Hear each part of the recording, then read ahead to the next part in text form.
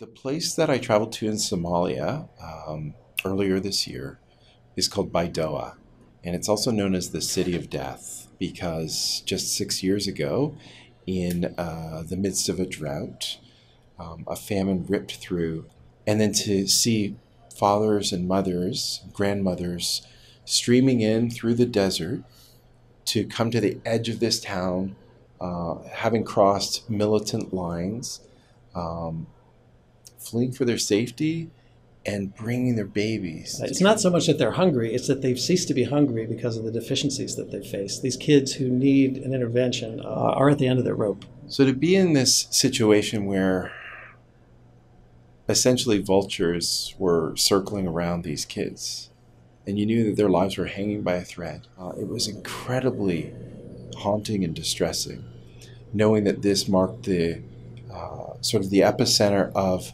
what's been termed the world's worst humanitarian crisis in about 70 years. In 2008, Food for Famine Society was founded. I was catapulted into action when I watched a program about ready-to-use therapeutic food. The journey then started.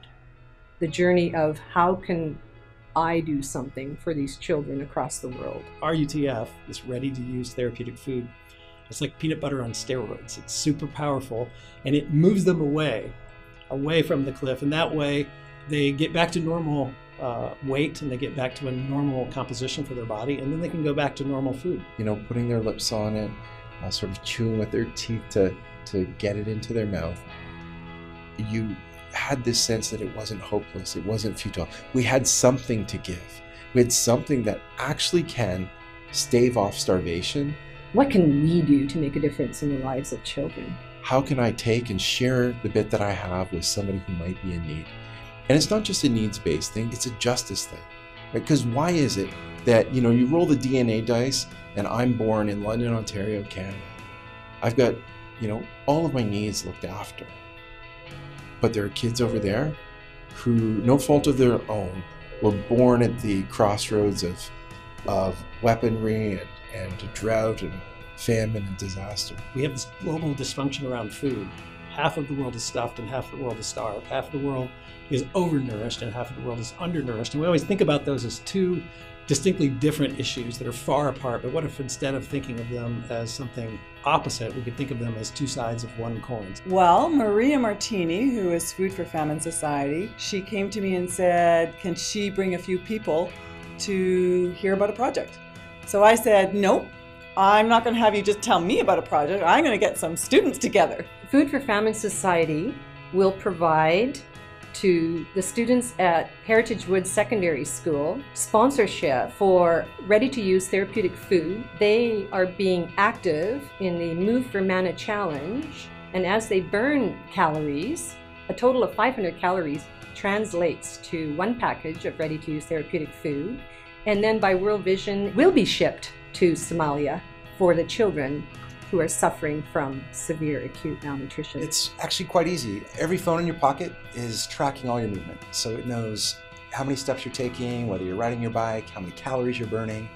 All those calories roll up to a dashboard, and every 500 calories burned turns into a life-saving packet of food for a child. I think that this project is really unique and it's really special because we get the chance to save people's lives. I mean, not a lot of people can say that they've saved someone else's life, and we get to do it. Well, I pulled together an amazing group of students back in June, and we decided that there were certain things we had to have done over the summer, and I went away for summer holidays, and these students did it. They made a promotional video, they did everything that they said they were going to do. And since that time, when we got back in September, we knew we had to start flying. So we had a presentation to staff. We had to get basically all our staff on board first before we could get students on board.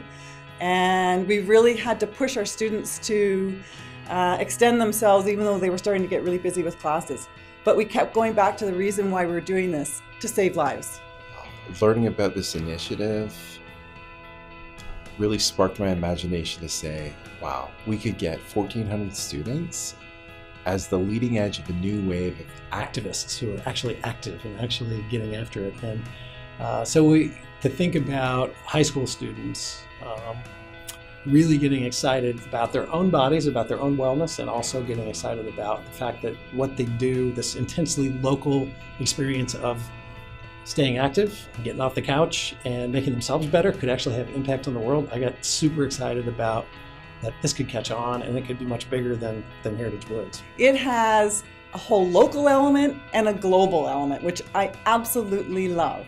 I love it that locally it's going to get students active and aware, spread an awareness about world food issues. And globally, oh my gosh, we're going to save lives. And to know that Canadians and Americans are joining together to help with our Somalian brothers and sisters, that to me helped indicate that the world could be a bit brighter place if we really put our hearts and our hands together to move forward for good.